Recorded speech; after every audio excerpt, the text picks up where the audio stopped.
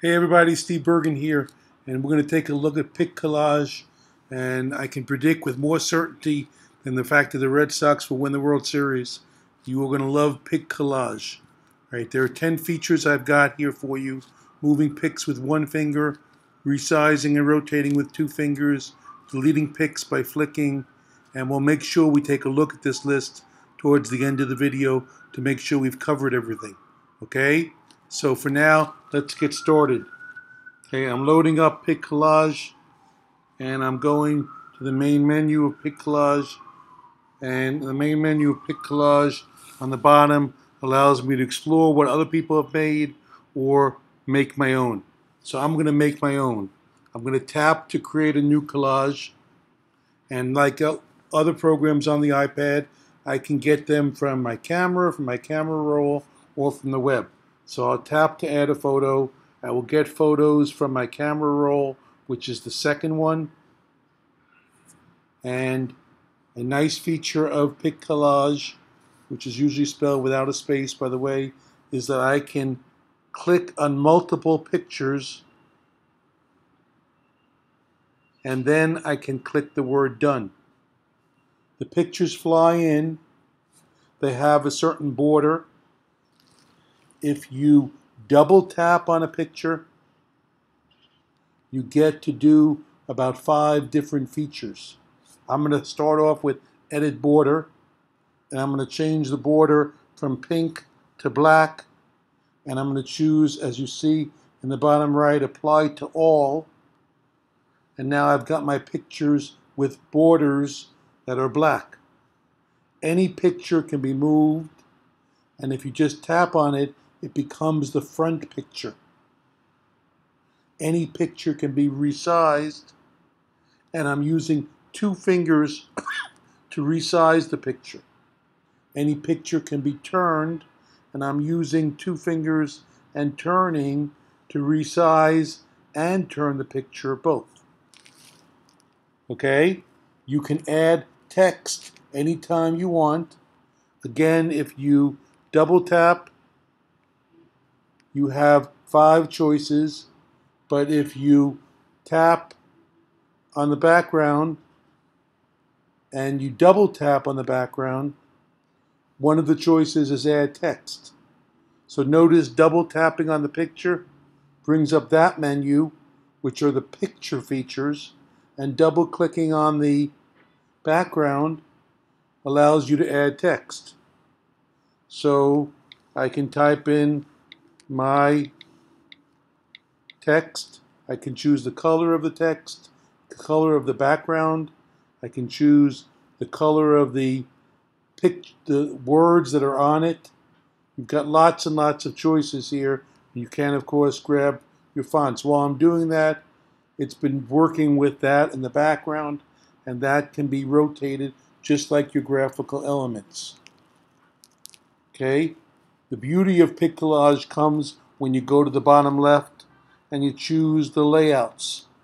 So I've got about 6 or 7 pictures I pulled up here, but now I'm going to change the layout, and I'm going to pick a layout, and now it will put the pictures into the little slots that I have.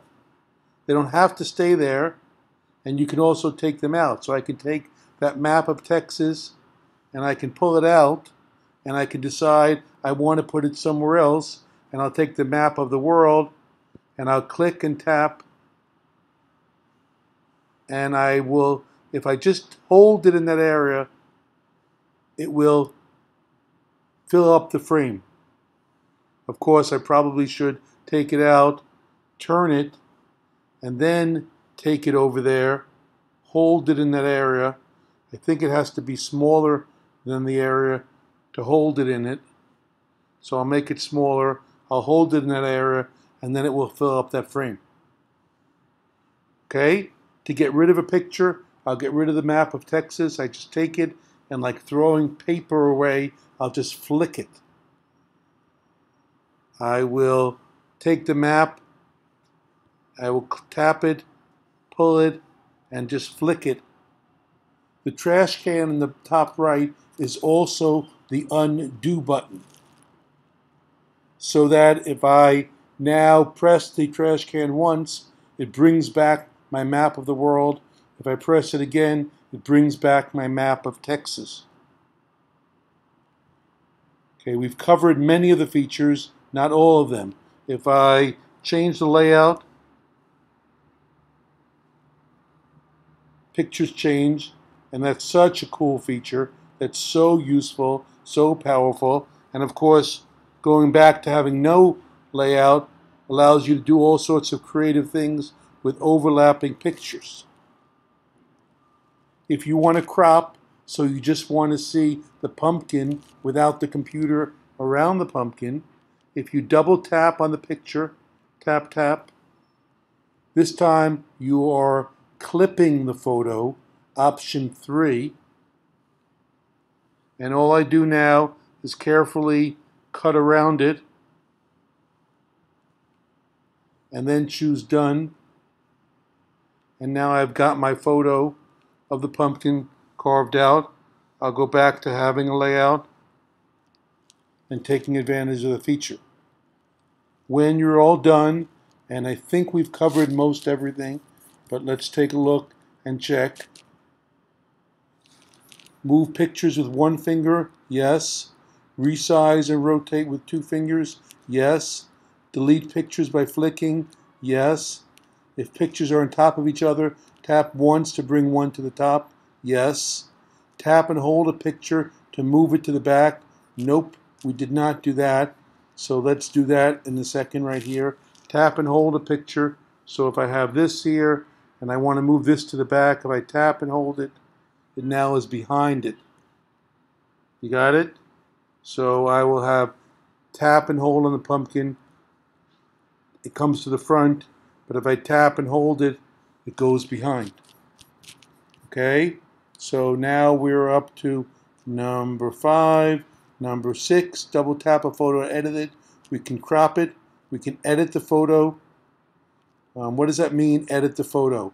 Editing the photo means that you can actually do some alteration.